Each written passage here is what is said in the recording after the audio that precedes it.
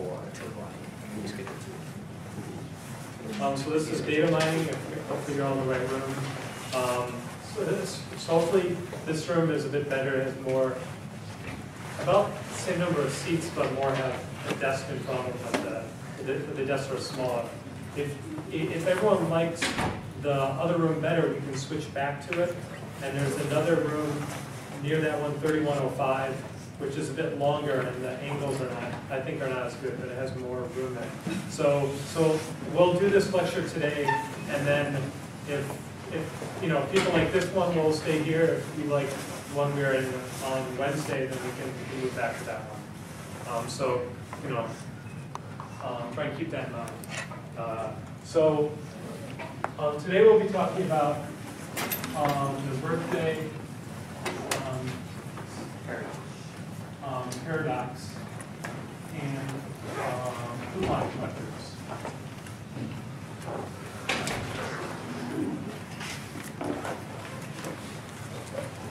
So as I'm writing the board, if you can't read something or it's too small or the marker is fading out, please stop me.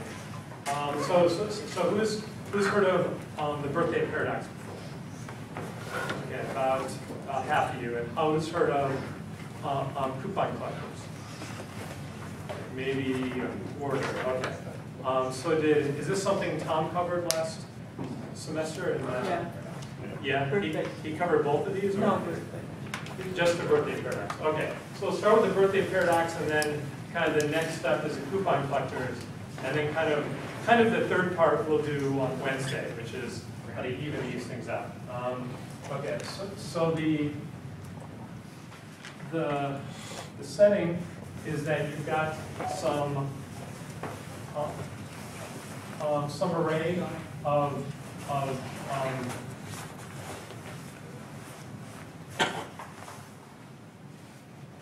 we've got some array of objects, and we'll say that the domain is, I'm going to write like this, where these brackets are on n. So this means it's a domain of size n. It's the set from 1, 2, 3. It's all the integers up to some integer n. Okay, and so we're going to have n of these buckets here. So 1, 2, 3. Let's see, 4, 5, 6, 7, 8, 9, 10, 11, 12, 14. So in this case, n equals 14. Okay, and so we're going to study where we're going to do this process where we're going to choose one of these elements at random, and then we're going to just repeat this and see what happens, right? So we're going to choose some I in n at random, and then we're going to repeat.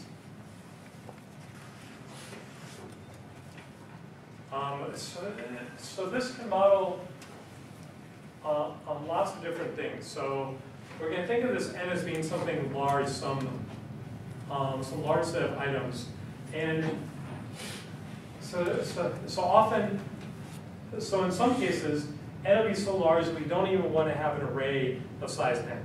This is going to take too much space.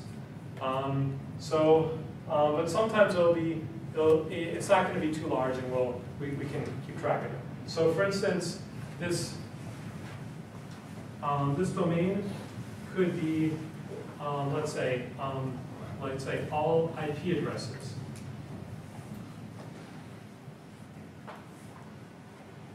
Right. So there are lots of possible IP addresses, and if you're a router, you don't want to kind of keep a counter for all the IP addresses you've seen. You want to just kind of process them as they come.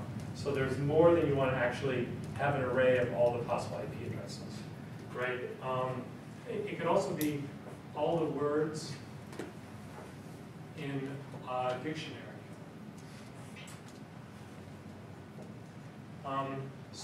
And we'll see something starting, I guess, the week after next, or maybe even next week, where we'll look at more than just words, but sets of words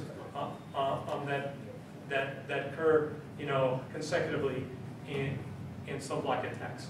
And each of those is going to be some element from this set.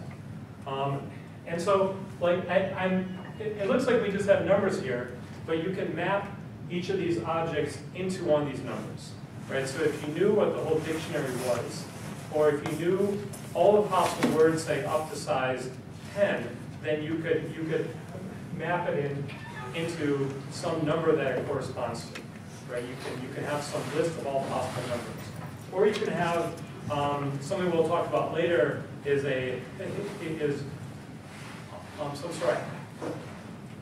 sort of hash function where it's going to be this is some function which goes from some set of objects, and it maps it into some number in this domain, right? So I'm not going to say what these objects are, but there's some class of abstract objects, right? And so this can model all IP addresses, all words in the dictionary. What else do I have? It could be if you're dealing with at a company and you have a bunch of different customers, you could have each of these could be one of your customers, and then you have a number associated with the customers, the customer ID, right? Or if you're Amazon, you have a bunch of different products. Each has a product ID, and you have up to N different product IDs, right? And so this is a fairly abstract formulation, and today and Wednesday will be kind of the most abstract of the classes. I'll try and not talk about actual algorithms, but we'll talk about properties and kind of phenomena that occur within algorithms and happen within data as you're observing data. So it's kind of weird to start out most of the class will be very different than these first two lectures. So hopefully it's not too scary, but I'll kind of go through some of the math and the intuition behind it today. So this is the setup, and this is going to be the process that we consider. So we're going to choose, say, one of the IP addresses of all IP addresses at random, and then we're going to repeat. We're going to choose another one at random, independent of the first one. Okay. So now the birthday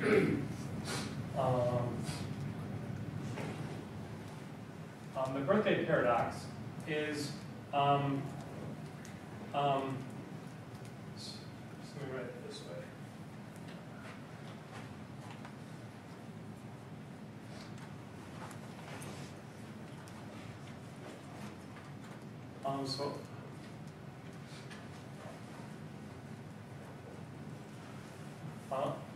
So how many trials, and I'm going to use K to represent this, how many trials K are needed before I see some object twice? Okay, so it doesn't matter which object I see twice, but I want to see, I've seen some object that I've already seen before. Okay? So for someone who hasn't heard of the birthday paradox before, so just pretend that I kept track of who raised their hand before. So how many trials do you think it's going to take before you see something twice? However many possible things you have in your set. So you think it might be about N? Yeah, so roughly. So you think it'll be, so after we've seen about N over 2, it's about 50% probability we'll see something we've seen before, right? Does this seem reasonable? Does someone think so anyone disagree with this? I disagree with that. Okay. Because it's wrong. It's wrong, all right. That's the paradox. That's right, yeah. So it's a paradox, but as I'll show, it's not really a paradox. Yeah.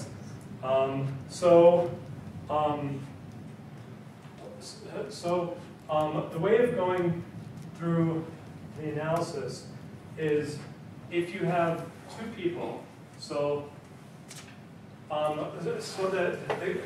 classic setting of this is that you think N is the number of days in a year, so 365 days or so, right?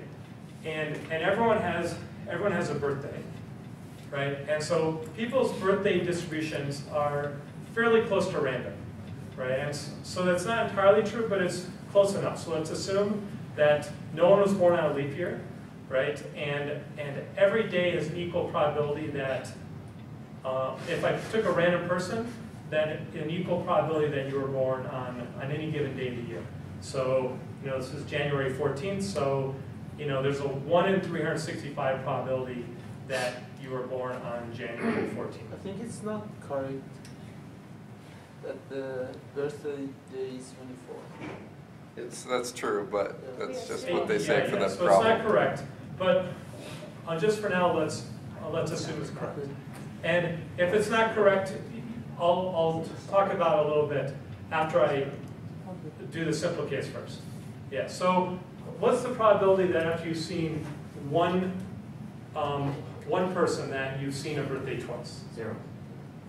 Good, right. So what's the probability after 2 people that you've seen a birthday twice? 1 in 365, right? So if you probability that A, say Alice and Bob have the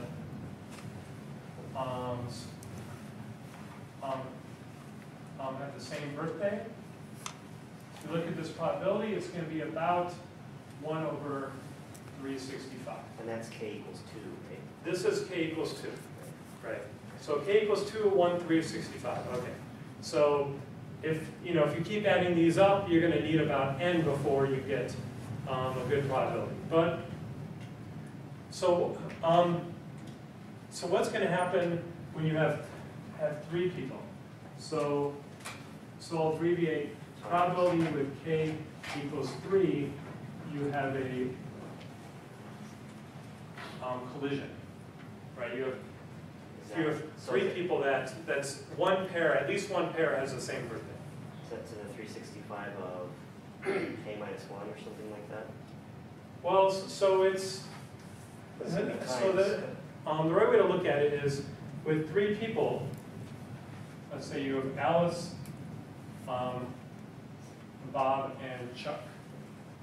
And you have 3 pairs of people, right? So if any of these pairs have the same birthday, and each of them, if you just look at this pair, the probability is 1 over 365. So the probability that there's some collision is going to be 1 minus, so you want to look at 1 minus probably that there's not a collision, right? And so the probability that there's not a collision is 1 minus 1 over 365. So this is for just one pair, and then you do to the power 3 because there are 3 pairs. So if these are all independent, then it's to the power 3. So I don't have written down what this probability is, but it's not too far from this times 2 yet. But what's the pattern though if we have k people instead of 3? So if you have k different people, about how many pairs of people are there?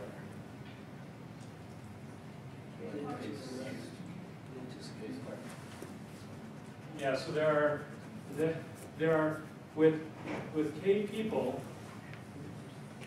there are k choose 2. Right. So this is written. This is k choose 2. This is how you.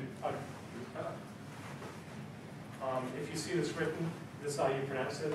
K choose 2, and it's basically counting how many pairs are there. And the 2 represents pairs. If you wrote 3, you'd say how many triples are there. So it's not counting Bob and Chuck and Bob separately. These are the same pair, right? So this is k choose 2, and the kind of and this is equal to k times k minus 1 over 2, and let's just say this is roughly k squared over 2. Okay, so there's roughly k squared over 2 pairs. And so that now to replace this, we can write that the probability that from k people you have a collision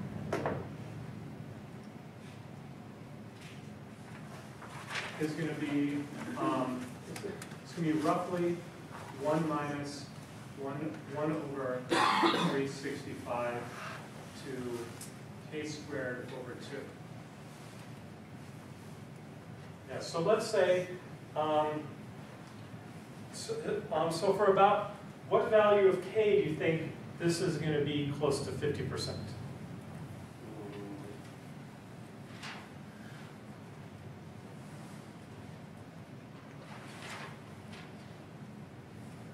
So if you're sitting with a laptop or an iPad, you can actually plug values in. So when you look at a formula, you're trying to understand what this formula is telling you. You know, a good thing is to plug in values and see what happens. So someone who saw the birthday paradox before, do you remember what the answer is? Run it around a quarter. Oh yeah, so it's roughly 23. So at k equals 23, then this goes to about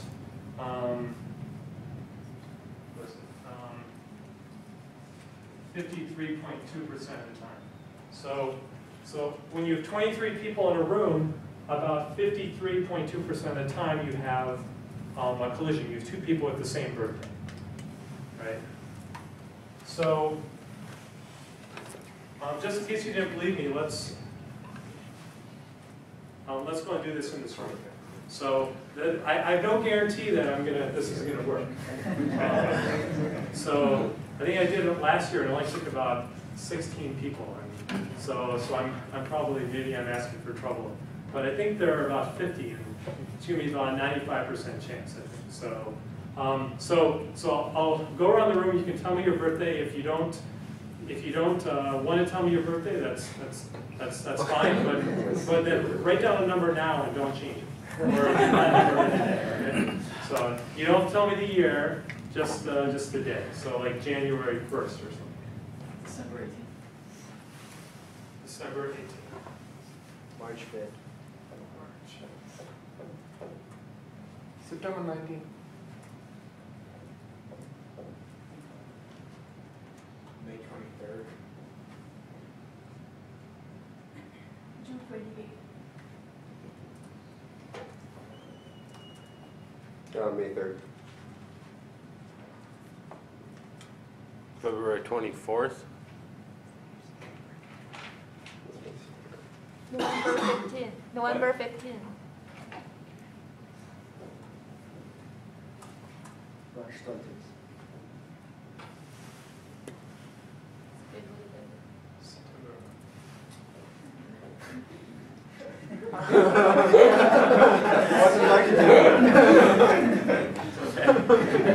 August 7th.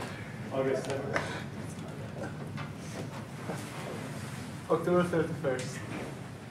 Holiday. December 9th. December? December 9th. Wow. Oh, yeah. Okay, well, let's see how many it takes. So predefined orders. More than 16. November 21. April 16th. March 24th.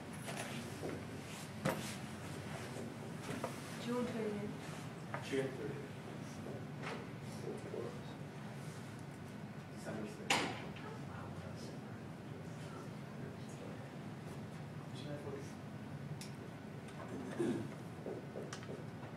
February 3rd. April 3rd.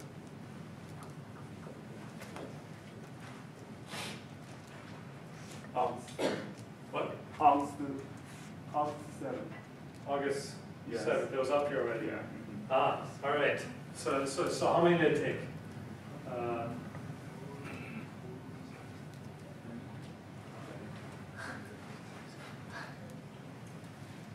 23 exactly. Yeah, that's pretty cool. So, Yeah, so so in reality, there's only a 53% chance that this would work, but yeah, that's pretty cool, right? So it's usually, it's a pretty good estimator. I mean, it's not perfect, so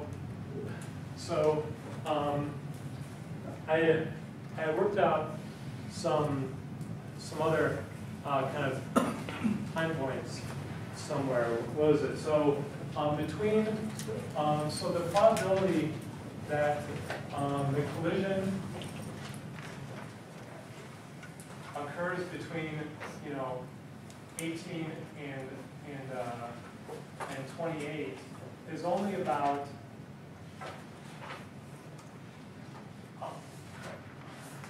it's only about 30% of the time. So the fact that we hit it right on 23 is pretty crazy, right? What's the probability that we hit it right on the 23rd time? So that's probably a good homework question.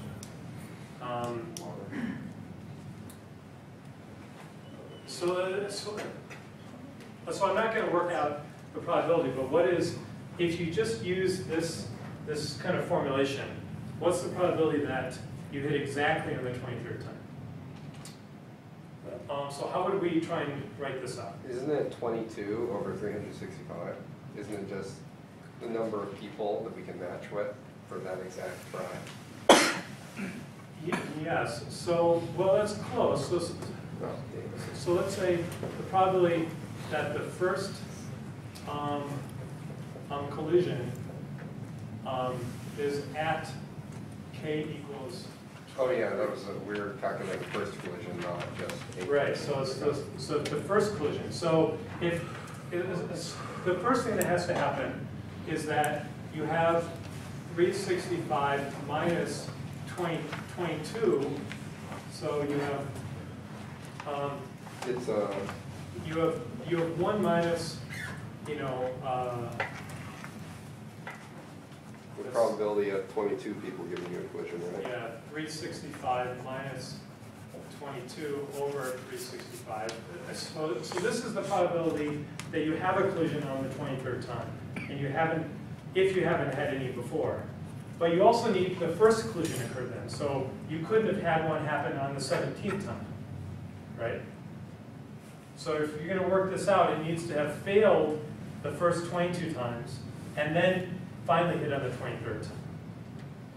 Hang on, let me reconcile this. Isn't that wrong? Because isn't it 22 choose 2, or the 1 minus that times the probability of getting someone the 23rd time?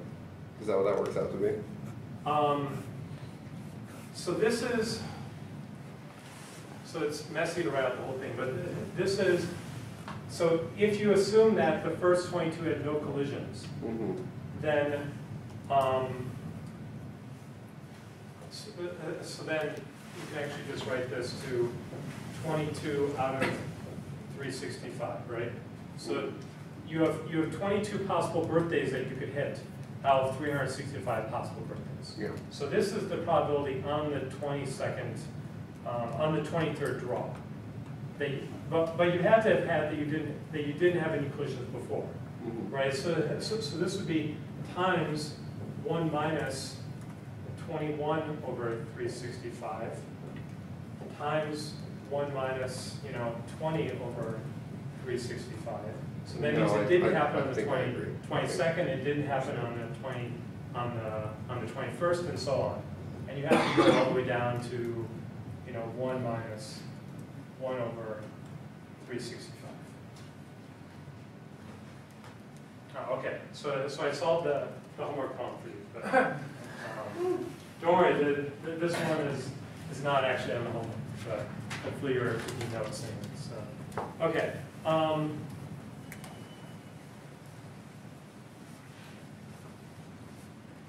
So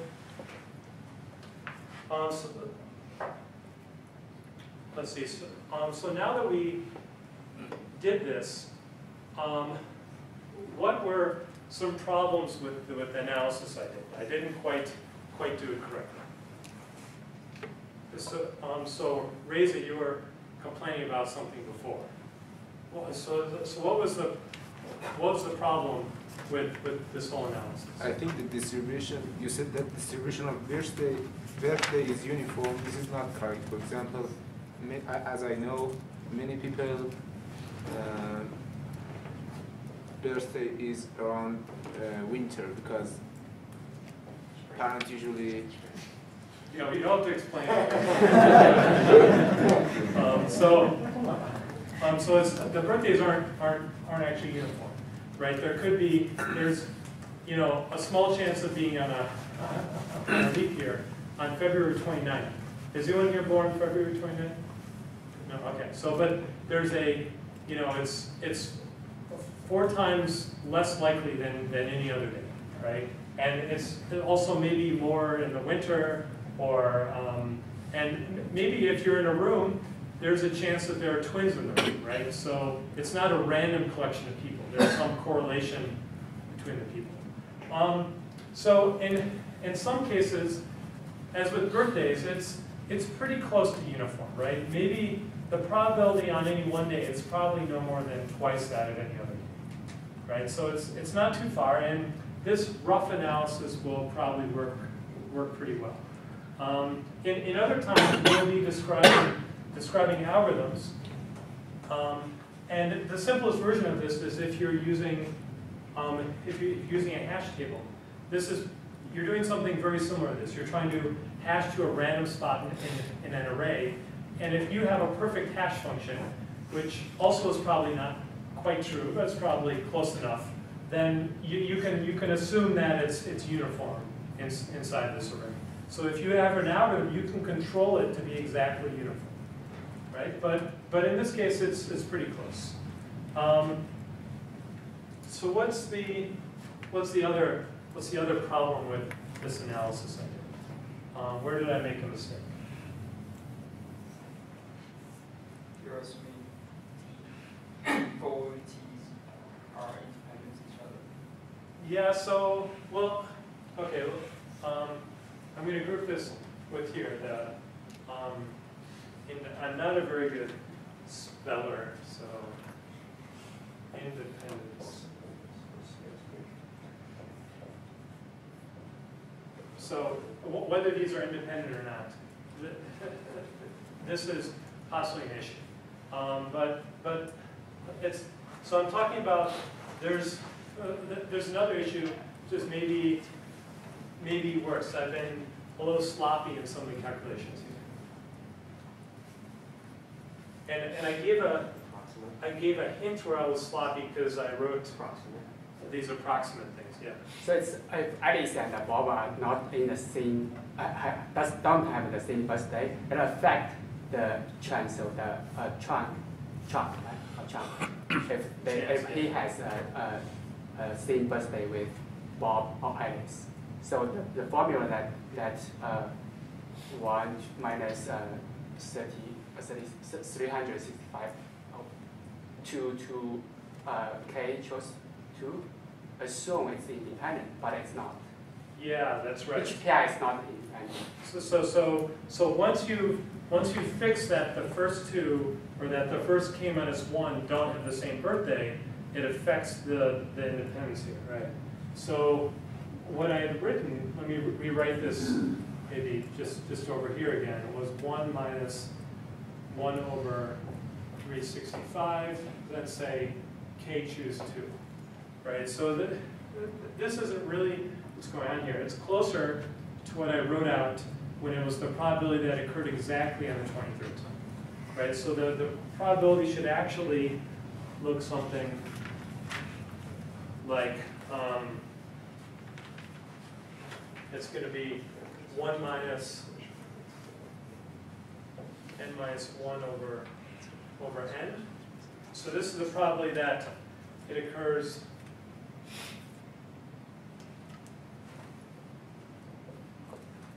hopefully I've got it in my notes right, but n minus 2 over n is k minus 2, and so I can write this out as 1 minus the product from I equals 1 to k minus 1 of n minus I minus 1 over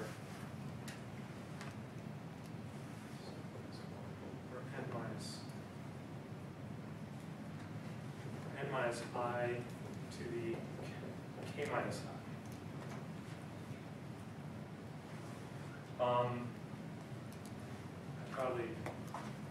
Probably something's, it's like I have something slightly wrong. May have something slightly off here with the factor, but it's a bit more complicated to get all these probabilities correct.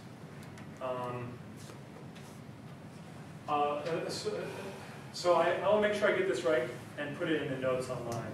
But it's slightly more complicated. There's some problem with once the first people you know have not had a birthday, then the modeling assumption you made here is no longer correct. But this still works pretty well as a good approximation. So it's just, yeah. So this is one of the times when like it's not good to have be videotaped because you can see all the errors anyway. But I'll correct it online.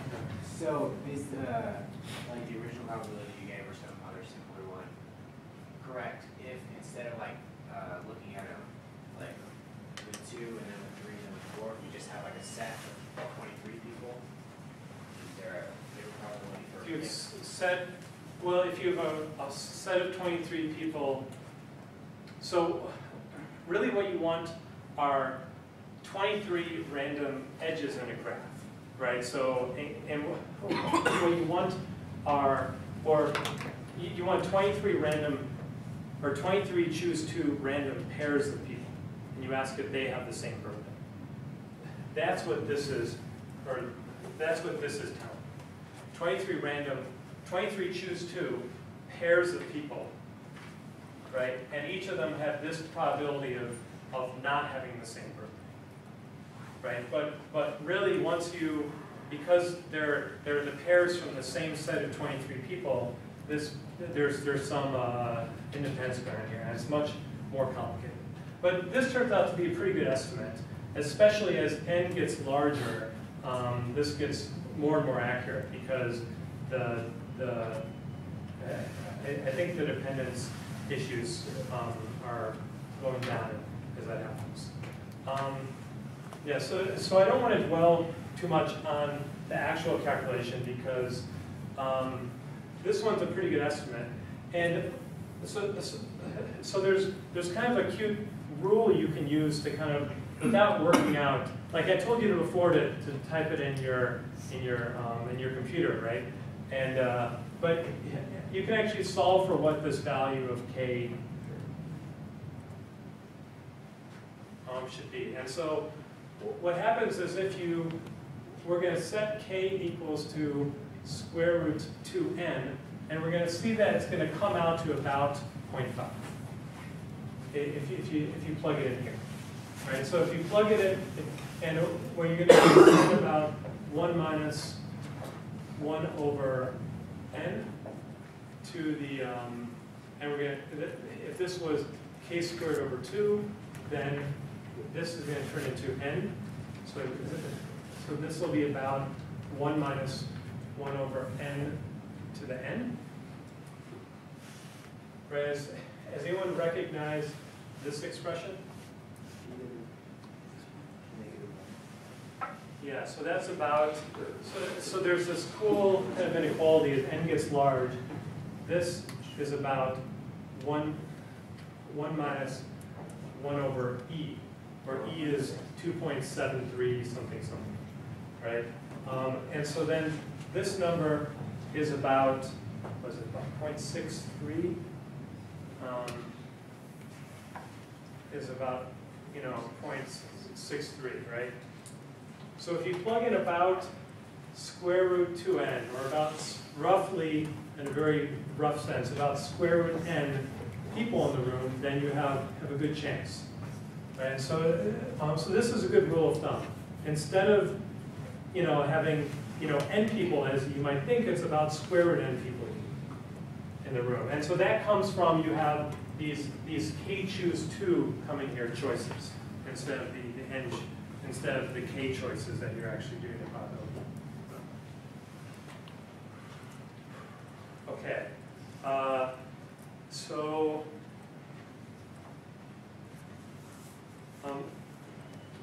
so this is the birthday paradox, and basically all I wanted to say. So,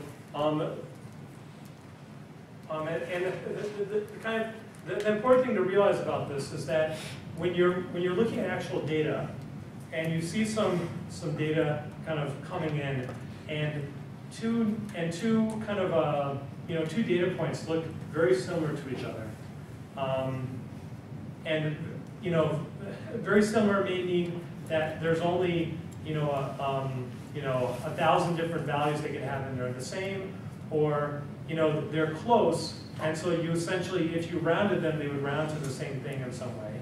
Well, that's not that unlikely, right? That's what this is telling you. So if you're trying to detect some sort of anomaly in your data and you see something that's repeated, well, just repeating it once is not such a big deal, right? If it gets repeated a bunch of times, then it might be interesting. And later on in class, we'll see ways to quickly detect things that are repeated, much more than you would expect, and how to do that. And you can use kind of properties of that just detecting something twice doesn't really mean anything, but if it happens a bunch of times, then you want to detect it, and those are actually easier things to detect. So it's going to work to our advantage that we don't want to detect just if something occurred twice, but if it occurs more than, say, 1% of the time, or 1% of 1% of the time, 1/10 of 1%. Yeah. So now I'm going to move on to the coupon collectors problem, and I'm going to erase what's on here, so no one's copying.